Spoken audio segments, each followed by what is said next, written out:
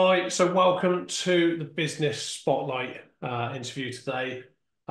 Somebody who's on a mission to give 1 million children an awesome experience of science. So, Renee Watson, founder of and head of Explosions at the Curiosity Box. How are you today, Renee? Hi, David. Yeah, I'm doing really well, thanks. Fantastic. Well, firstly, thank you ever so much for taking the time to join us today and share your journey. Now, I love that job title, Head of Explosions. So perhaps you could start off with sharing a little bit about what it is that you do and what that job role actually is. Well, I guess it's a bit of a play on words, in that I do literal explosions, Okay. usually involving something that's fairly safe, but can be done to give kids an amazing kind of wow moment at school. Um, and also I love explosive ideas. So thinking about creative ways that we can get all people, but particularly children, having a go at science, that's kind of my thing, really. That sounds cool. So what is it that Curiosity Box actually does? What are the services you provide? Yeah, so we've been going about 7 years, and I started really with the intention of getting more kids doing more hands-on practical science experiments and engineering activities, because it makes me really sad that they don't get to do so much of that in school. And we have a big issue in this country, as with many other countries, that we have a huge shortfall in the number of engineers, scientists in our workforce. So there are a number of issues that need to be addressed, and actually primary school kids, particularly upper primary, is where children are really forming their opinions of themselves and what kinds of career they might have. So when I launched Curiosity Box, what I thought was, this is going to be so easy. I know how to do really fun hands-on experiments. I'm going to whack those in boxes and send them to families at home so that more kids can do that at home. Um, didn't really know very much about anything else, didn't really know much about e-commerce business or digital marketing or anything like that. Producing a physical product was completely new. So that's all been a fairly steep learning curve. And the evolution of the business has brought us to where we are today, through, as you can imagine, quite an interesting couple of years, Yeah. where we now actually work more with schools than we do with families at home. And we work with all sorts of different organizations, big ones, government organizations, smaller SMEs, and we get them to fund boxes to go into schools. So we're sending physical resources of STEM activities into classrooms so that we're empowering teachers to be able to give kids more hands-on experiences of science, tech, engineering, and maths, which we call STEM, in the classroom. That sounds really cool. So the sort of ambition then is to educate children or give them an exposure through a sort of an engineering type of outcome future in life and things like that then, is it? Yeah, partly, though. I mean, that's kind of, for me, that's like the bonus side effect. Okay. But actually, the thing that really kind of fires me up is that when you've got what we call a greater level of science capital, so a kind of scientific thinking mindset, so problem solving, being analytical, kind of thinking about how, and having techniques for analyzing risk and balancing risk, for some of the practical skills of doing science. All of those things help us to engage with the world in a more productive and informed way.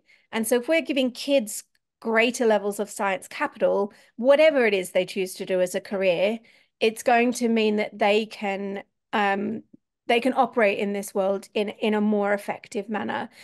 And it's just super fun. So it's also about bringing some joy, thinking about how they are as a human in this world and understanding it a little bit better, and having some tools to know how they can find out how to understand it better. That's really, yeah, you're right. There's some life skills that are attributed to that lateral thinking, that problem Yeah, solving, and yeah, really good. So yeah. you mentioned about obviously a passion that you went into to do, and it's very common for a lot of business owners to sort of follow their passion, whatever industry they're from, and start their own organization, company in line with that passion. And then the business experience alongside that, because being in business is its own entity. So if you had the opportunity to go back, if you could wind the clock back and start again, would you do anything differently? And if you would, what sort of things would you do differently? Oh, yeah, I do loads differently. I don't know. Have you ever interviewed someone who said, "Nah, do it exactly the same"? Occasionally, not very often, to be fair. No. Occasionally, Um, I think on those occasions, though, is I've learned from those mistakes, so it's kind of yeah, fair enough. the necessary process to get to where they've got to. Yeah. So I think there are some key things that I would do differently. Uh, First of all, um I would make sure that I stayed perhaps slightly more focused on the one thing that was going to get us to a point of financial sustainability and Yeah, stability. Um, I, as I said earlier, love ideas, and we develop all of the products that we also make here in Ensham. Um, and I absolutely love that bit. And so there is a real temptation, I think, to be a bit of a magpie and to be like, oh, look, let's do that. Oh, that sounds great. Let's do that. And I think it is also quite a classic symptom of being an entrepreneur is that you're fired up by ideas, and actually staying focused on the one thing that's going to make you successful can be quite difficult. So we've got strategies now for managing that much better than we used to. And so that would be one thing I'd do differently. I think the second thing I would do better, so not necessarily differently, but certainly better, would be valuing my time and expertise more. I think when you create a physical product, often the discussions you have become quite transactional around the product, when actually I'm bringing 20 years of experience and expertise in science communication and engaging with schools and building networks, managing partnerships, all of those things which at the beginning I didn't build into our costing yeah. or our charging at all. We do now. We know better. Um, but yeah, I would do that from the beginning. And then the third thing I would do differently is around how we funded the business at the beginning. So I did an investment round, a small investment round, and I I don't come from a very wealthy background. I come from a single parent family from rural Australia. Um, and I think relatively, my understanding of how businesses were valued was really very bad. So if I had my time again, I would raise a lot more money at the same valuation as we did, probably would be what I'd be aiming for, or value the business Okay. more at the beginning. So there was a degree of sort of undervaluing what the Yeah, business was capable of and what the opportunity was. Okay.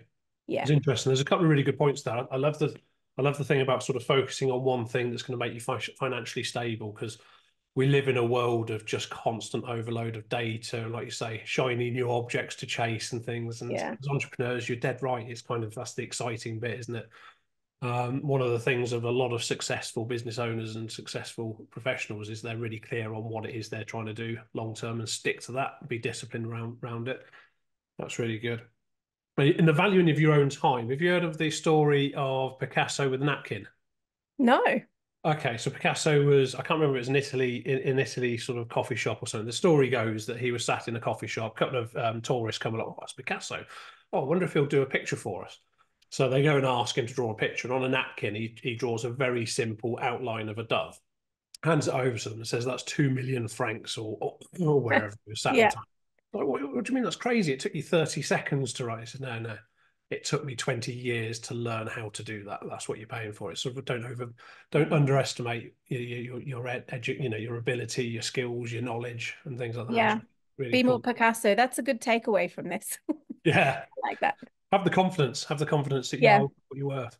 So if And you I were, think women are also particularly succumb to that undervaluing of ourselves. yeah, Um, so I have, since starting this business, met a load of other female role models who have got me to the point of like a mindset of going, damn straight I'm worth that. And yeah. yes, I can be ambitious. And yes, I can, want the value that I deserve. So it's taken me a little while to get there, but So that can sound a bit arrogant, but it's actually having confidence in yourself, isn't it? And yeah. confidence in the products and service that you offer. So if we just dig into the sort of financial side of it, and you mentioned around the valuation and getting funding and going for more funding and things like that, what sort of advice would you give? Because obviously financial information and management is really important to businesses, especially in startup. Mm. What advice would you give to new business owners that, regarding their financial management? What tips would you give them, and what learnings have you got from that? Yeah, I think the first thing that is relevant to me, and I'm sure is relevant to some others, but though probably not all, is to know your strengths and weaknesses. So I knew coming into this business, as you sort of mentioned earlier, this is a very purpose-driven business. It's about getting kids doing science. It's not about building. I didn't start it for the purpose of making a business. The business just seemed like the most efficient way of getting progress against that purpose. And so I know that financial management is absolutely not my strength. Like, I'm a scientist by training. That's kind of my thing. So I think my advice would be know your weaknesses and find people who are good at that stuff and get them involved as quickly as you can. Yeah. So outsource the stuff that you don't feel like, motivates you, or that you've got the energy or the expertise for, and help and get that person to mentor you so that you get better at it yourself. So it's not just kind of handing it over and then not ever learning anything. But you can take your time then to get good at stuff. And then the second thing, which is not anything new, is that whole cash is king philosophy, managing your cash flow. We have had some incredibly difficult, very tight squeezy moments, because when you're making a physical product, there's a lot of outlay, Yeah. a lot of overhead. And that certainly the things that have caused me the most stress in the business have all been around cash flow. Yeah, I think that's a very common theme out there. Cash flow is certainly the oxygen of a business. Without it, it just Mm. can't survive. It can't grow. Things like Yeah.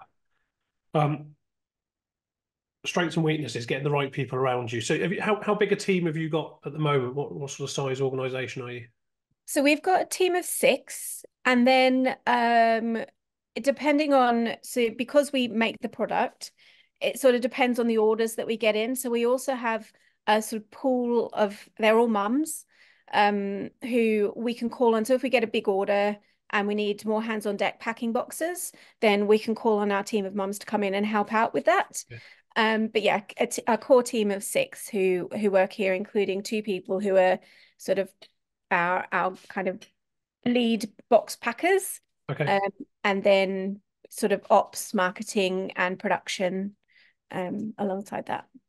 So, what sort of qualities do you look for in the people in your team, and how do you then create a high performing culture within that environment? So in terms of the qualities that I look for, I think it's really important to me that the people who come to work here really want to work here. So having some level of alignment with our vision is really important. Um, we are actually an entire team of women, and I think there is something that I recognize when I've taken women into the business, particularly those who have perhaps been out of work or taken a career change to accommodate growing a family. Um, they might not necessarily recognize their value and their worth at that time. And so what I look for is a willingness to grow, and a kind of indication that that confidence can be rebuilt. Because then I think you're working with somebody who is a kind of an exciting person who can, in a way, shape their own role in the business as much as you shape them into the role. And that very much stays with the way that we help people to continue to be part of this business. So I don't really do performance management. I don't like the idea of human resources. I think I like the idea of humans. Okay. Um, I think when you add words like resource and performance, it sort of dehumanizes the way that we connect with people. And it changes the dynamic of the relationship and what is possible to kind of get out of those people. So I try and build relationships based on trust. We have a process for doing that, so it's not completely process free. Yeah. Um, which I call the value equation, where once a year we go through and look at all of the things that is going to make that person feel successful. So it might be the money they earn, how they're spending their time, the things that are important to them, not just in work, but outside of work as well. And we have a conversation around that, and we map out some of the things that they want to be working on in the next 12 months. And then we do regular reviews and kind of check-ins on where people are at with that. And that is the kind of framework for how we grow people through and into the business. Sounds like you've got a really clear idea of what the vision is and where you're heading, and then you've created a really empowering and collaborative culture for people to work in, the environment to work within. Yeah, I hope so. I mean, I think the people who work here do really like working here. Yeah, Um, I'd have to say that partly because of that, and because so the biggest issue that I tend to face with my team is people working too much. That tends to be the biggest problem. So and particularly through COVID, when we were really busy, because families at home were all like desperate to get their hands on whatever they could to help support their kids working and doing education at home. yeah, yeah. Um, we actually, quite a few of the processes that we had put in place just fell by the wayside. But because we'd had that in place, actually the team was able to carry on working, and really were working an awful lot at that point. And yeah, they're just amazing. Great bunch of people. Sounds like a nice organisation to be part of. And in terms of balancing that personal time, you say one of the biggest challenges is your team working too much, and you included in this. How do you make sure that there's that balance between personal time and the demands of being in a business? Yeah, I have traditionally been extremely bad at that. Most entrepreneurs are, don't we? Yeah. However, in 2019, I sort of I burnt out, and I really wasn't doing that great. And I, at that point, recognized that I had to make a decision to either continue feeling awful Yeah, or put in place a strategy to help me, to support me to be able to do the work I want to do, but also kind of exist in this world in the way I wanted to be as a mother and as a friend and as an individual and all of those things. And so since then, I've gotten quite good at protecting time for okay. the various things that I want to be spending my time on, um, including things that, like, I do regular walks in the woods where I know this is going to make me sound like a complete geek and a bit of a weirdo, but I'm obsessed with mushrooms. Okay. Um, and the reason that I love fungi is because they're small.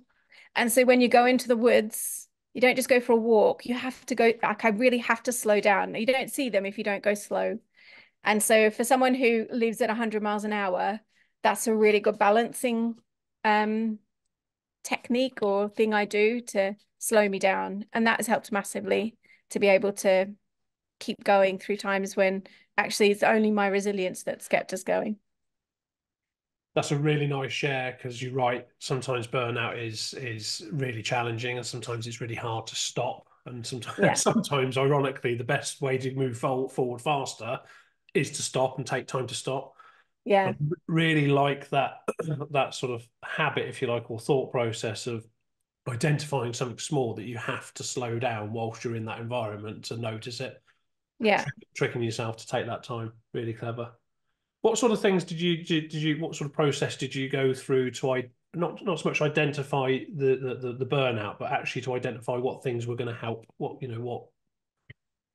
I did a range of things. I've got some really good friends who I was able to kind of, they were happy to share some of what I was kind of carrying so that I could offload some of it. And that helps because I think sometimes as an entrepreneur, it can feel very lonely and quite Yeah. isolated, and you feel like you're carrying a huge burden that you can't share. And people out there are really willing to help if you ask, aren't they? Yeah.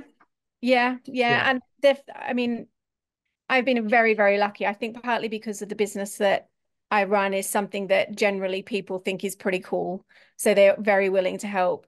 Um, so yeah, I think sharing some of the load with people who are willing to take some of it. I saw a therapist for quite a long time where I just created an hour of space where I could have somebody who it was like facilitated listening rather yeah, than just a friend or a mentor who would listen, and it's a slightly different role that they played, and through that I was able to identify the things that recharge me and then really protecting and carving out time for those things. So there's a kind of whole web of yeah, support. It really is a support net that I now protect quite fiercely. yeah. Good for you. Good for you. And where do you see yourself in the next 5 years? What does the next 5 years look like for Curiosity Box and for yourself? Yeah, so it's a very interesting question at this point in time because it is a time when we're embarking on quite a big change, Okay. personally and with the business. So it has come to a point, Curiosity Box, where it's not a startup anymore, and we're in that transition into a kind of more scaled, sort of sustained business. And I've recognized and worked with the team to recognize that actually what the business needs is something a bit different to A, my skill set, and B, what I'm willing to give or have the kind of motivation to give. Um, and the kind of partnerships that we're negotiating and the kind of financial management that the business needs is a bit different to where my skill set is. So we have been growing some of the existing people in the team into more leadership roles over the last 12 months. And we are in the final stages of recruiting an MD, which is very Very cool. exciting. We've Yeah. had like, I've been blown away by the candidates we've had come forward. It's really super exciting. So we will have someone in post by probably May, I would say. We'll probably finish interviews sort of April, and it might be May, maybe June. Um, and a part of that picture is that in later this year, I'm going to be moving back to Australia. Okay. Um, so I'll still stay involved with the business. I'll still be CEO, and I'll still, play quite a clear role in terms of promoting the vision um, and helping to and supporting all the people in the team and holding the culture, that sort of thing. But on a day-to-day basis, there will be somebody else running it. And it depends a little bit on who that person is as to what the next 3 to 5 years holds for the Yeah, business. sure. Yeah. But I think that so it also as a part of that, there'll be some equity as a part of that appointment. And we will be putting in place an EMI share scheme for the rest of the team. Yeah.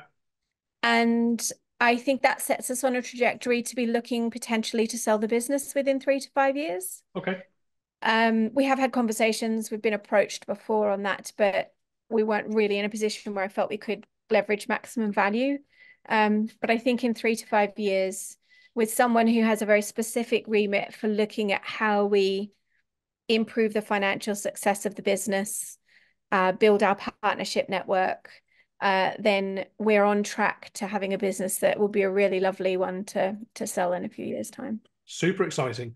Yeah, it is. Very Yeah. good. Well, listen, look, that's been really, really informative. It's been great having you on. Thank you ever so much for your openness and sharing your highs and your lows as well along Yeah. the way.